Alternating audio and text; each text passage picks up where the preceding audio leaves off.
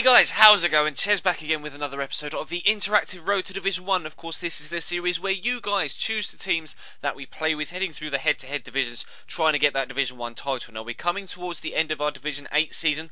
We're looking to pick up 3 points from this episode as a minimum to ensure that we win the title. We've already secured promotion. We need 3 points for the title, so if we could do that in any of these games today, then we will definitely be pushing up into Division 7 with our third back-to-back title. Now, the first game, as you can see, we're playing as Porto against Newcastle. Now, the suggestion of Porto comes from Cessna Style, Funky Town 49, Into the Ring, and Francis Bruder. So thank you very much to you guys for that suggestion. Now, as we said, we come up against Newcastle. Now, this guy, as you can probably tell from his gamer tag, as it pops up above the players' names, he is a Newcastle fan, or at least someone from the tune. So it's going to be a challenge when someone is a fan of a team and they play consistently with a team. They're a lot harder to play against and a lot harder to beat, considering they just know the team they're playing with inside out, whereas we're going into it playing as teams that I may not necessarily have played with before, and I thought we'd taken the lead there. Jackson Martinez putting the ball into the back of the net. Tim Krul missed the ball over the top, but he was just inches offside. So unlucky there not to go in at half-time with a 1-0 lead. But this was a very, very close game, tightly contested, and I almost took the lead here again. Tim Krul with 2 fantastic and very, very important saves to keep us out. But we were going to have another chance here, breaking down the left-hand side with Alexandro. It's a very, very good left-back, actually. Some nice interwoven passing moves, and then with the final through ball through to Lucha Gonzalez, and that is the best team, or the best chance rather, we've had to go 1-0 up. So unlucky. If I'd have maybe perhaps pulled it across with his left foot, let it run across him with his right, and then tried to place it into the far corner, perhaps we would have been able to take the lead. But he smashed it wide. Really disappointed, and he was actually going to push on towards the end of the half as my players tired. Didn't really have that many options on the bench to bring fresh legs on because Porto don't have that much squad depth.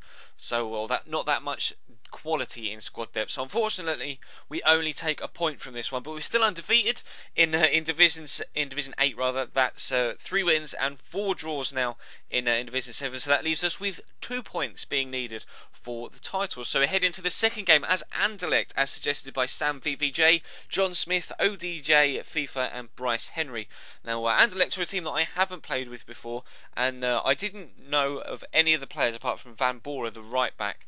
And I'll be completely honest, much with the case of Kaiserslautern in the previous episode, or the one before that, I wasn't too keen on how Anderlecht played, but they played better than Kaiserslautern, but still I wasn't comfortable playing with them. I didn't feel like I knew exactly where each pass needed to go to create a chance. And I was lucky here because that pass wasn't where it was supposed to go, or wasn't the best option. But we were fortunate that the deflection from the defender knocked it down into the path of the striker, smashes it into the back of the net, and we take a 1-0 lead just before the half hour. We were actually going to make it 2 as we pushed on just after half hour, not too long after the first goal. Fantastic strike from not really too. I presume it's Gillet, something like that. I don't want to just call him Gillet because he's clearly of French or Belgian, or it would be pronounced in a French accent. So I'll call him Gillet. But fantastic strike nonetheless, regardless of how you actually pronounce his bloody name. But we went in almost at half-time with a 2-0 lead, but he was actually going to peg one back. Greg Halford, the centre-back, playing up top for Nottingham Forest because they've got a few injuries in real life, and this guy's clearly gone into the game with the defaults lineup, so he was playing with his centre-back up top. Fantastic header, as you would expect from a centre-back, in off the post, and we unfortunately went in at half-time being pegged back to 2-1, and he was actually another cross. Greg Halford involved again through to Patterson, who has actually been scoring a lot of goals in real life, and it's quite a surprise he hasn't gotten in form yet on Ultimate Team, but he was able to bring us back to 2-2, and unfortunately we still haven't yet claimed that Division 8 title. We needed 3 points heading into the episode, and we've picked up 2 from the opening 2 games, so we need to head into the third one with PSG, looking for at least a draw to ensure that we were able to come out with that title. This one was suggested by Temper Designs, Ahmed Madafra, and Mr. FIFA 14, the most obvious of usernames. But so we come up against Chelsea after playing a team that we'd already played with in Nottingham Forest in the previous episode. We come up against the team that I support in this one, and he actually played football the way I do personally with Chelsea. Played a very high percentage possession based game, but he caught himself out there loose with possession, passed the ball straight to Lucas Moura, who raced away. Unfortunately, we were able to get the rebound with Ibrahimovic to put us 1-0 up early on inside the 8th minute. But Van der Veel's actually going to go on a nice run here. Plays the ball back out to Verratti, but he's going to turn inside David Luiz. And I thought about making another turn inside, but I thought, nah, bollocks, I'm just going to smash it. Smash it he did, right into the far top corner, and we take an early 2-0 lead inside 20 minutes. And we're only just past 20 minutes before we're going to take a third goal and a 3-0 lead. Thiago Motta whips the corner in. Up goes Marquinhos. So I decided to swap him out for Alex, who was in the starting lineup, just because he's a little bit taller and he's faster. Even though Alex is an absolute brute, I prefer Marquinhos when playing on head-to-head, and he made just a clear mistake there.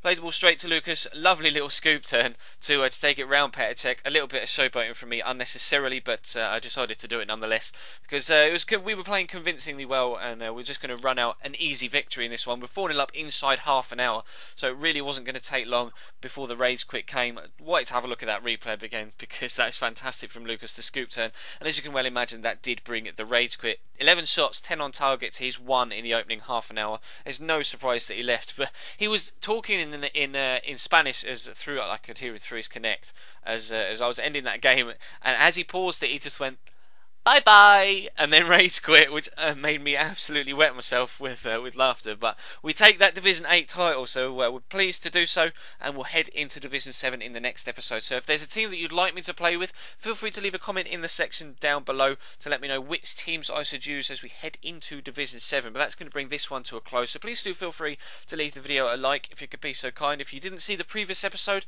then there's an annotation on screen on the left hand side to take you to that video. If you aren't subscribed to the channel already, then feel free to do so. There's an annotation on screen over the subscribe button and a link in the description to do so. We are so very close to 5,000 subscribers as I record this, so maybe we can reach that over this weekend. And if you don't follow me on Twitter already, at Chesnoy Gaming, then of course feel free to do that as well. There'll be a link to that in the description also. So thank you very much for watching, guys, and I will see you next time.